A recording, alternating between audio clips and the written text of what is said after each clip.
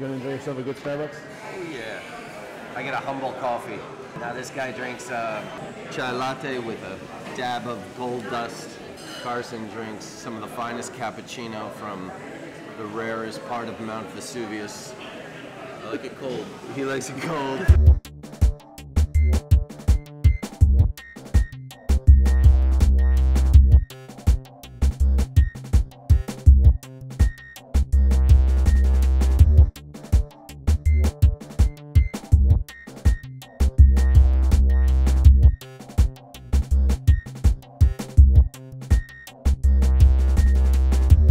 Cornelius is really thinking about attending school here. He's trying to acclimate himself.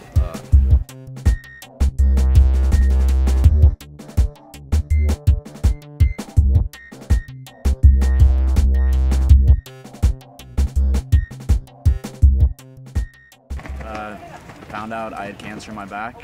You know, it was a little shocking, but right away just kind of called some of my buddies. Was like, it's like, yo, like, might have cancer. Like, wow. You know, and they're like, oh, it's probably fine. You know, went and did the formal treatments, which are very, very hard on, like, the mind and body. So, yeah. In my experience, it's all about being in a good spot. Like, you really do have to look at crises as opportunities, and I try to speak about it, try to, like, bring other people up whenever possible, but chemo's, you know, that's the most fucked up I've ever been, excuse my French. Like, that is, you know, that's a drug that makes you feel terrible, but it's kind of funny, you know, I don't know, it wasn't too bad. Combated the nausea with a lot of edibles. Was a big weed fan before and after, so.